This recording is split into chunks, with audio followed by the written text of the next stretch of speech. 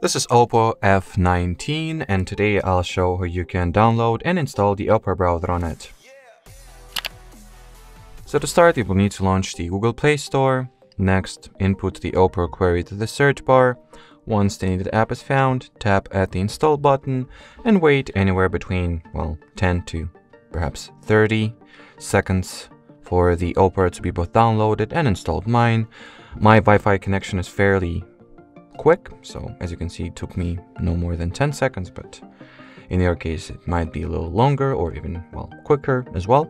Anyway, once you will launch and open Opera for the first time, you will need to configure the initial preferences or just do the initial setup.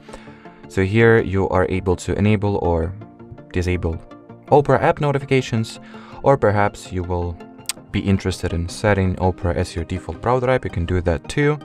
And here you are able to either customize the data collection preferences or just accept everything that Opera is asking for, granting those things to it, and now you can start using the browser. So that will be it for this video. Thanks for watching and bye bye.